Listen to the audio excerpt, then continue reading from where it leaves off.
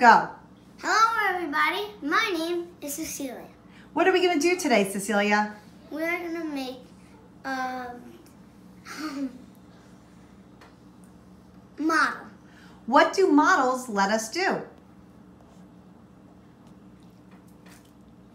Make an observation. Great. What type of model will we make today? A soda bottle. Terrarium.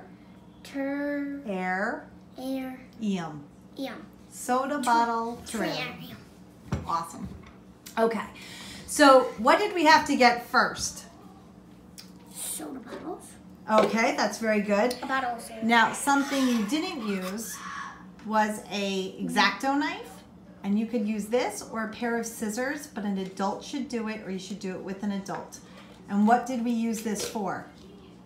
Cutting it in half because it used to be together, but then we shoo it apart with that. Excellent.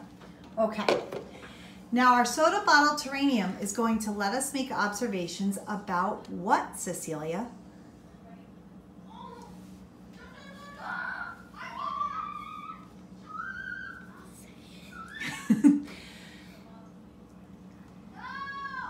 Energy. And pebbles. Okay. Wood chips. And dirt. And soil. And we have a plant. And what's our last thing? And water to grow the plant. Okay. Cecilia, are any of these things non-living? Y-E-S. Which ones are non-living? These pebbles, these wood chips, and dirt, soil dirt. No, this box. No, the water. The water, good. And these. What about sunlight? Will we have to put our terrarium in the sunlight? Yes. Okay. Yes, we will. Is sunlight alive? No. No. What is living that's going to be in our environment? Maria? What is living? Yeah. That is called a bulb. Can we let everybody see the bulb, please? It's kind of like a seed, and we're going to try to grow a plant called a hyacinth. Okay. Cecilia, I want you to take the bottom part of your soda bottle, and you're going to place the pebbles inside.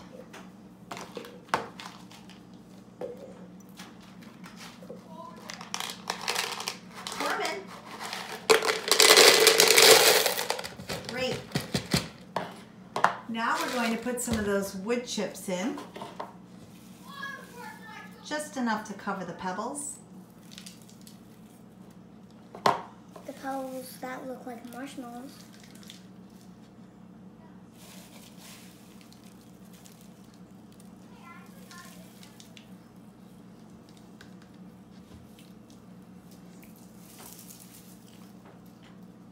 Okay. Now what, Cece? We got to put the Soil. Okay. Dirt. I like saying soil dirt. It is soil. It's not just dirt because it has lots of nutrients in it. And I'm making a big mess. Okay.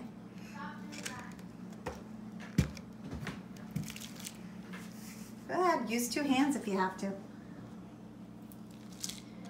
I'm not being so dirty. All right. Now, do you think this bulb wants to be on top of the dirt or buried in it? Very.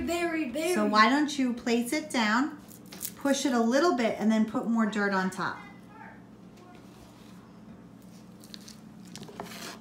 Good job. We want to make it go everywhere. Yeah. So it's not just in one spot. Now these little white things in here are all kinds of nutrients that will get dissolved when there's water. And the roots that will grow can suck up those nutrients and the water. I think that's good, right? Yeah. All right.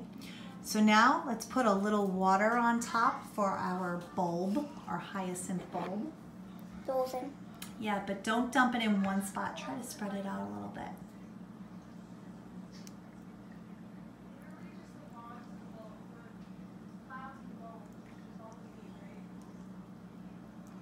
That was great. Now the next part is very tricky. You can give it a try, but Mommy will probably have to help you with it. Here you go, dear assistant. I'm always your assistant. Oh, that's pretty good. You got to tuck it in there. Wait, in or out? It doesn't matter. Either way that you can get it on.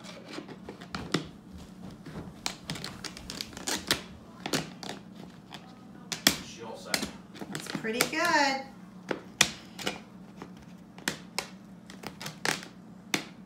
Maybe tap it on the top a little bit. All right. Okay. Hammer. So now we can make observations about our terrarium and use this as a model of how living and non-living things will cycle the nutrients and energy flow. Thanks, Cece. Can you say goodbye to everybody? Goodbye.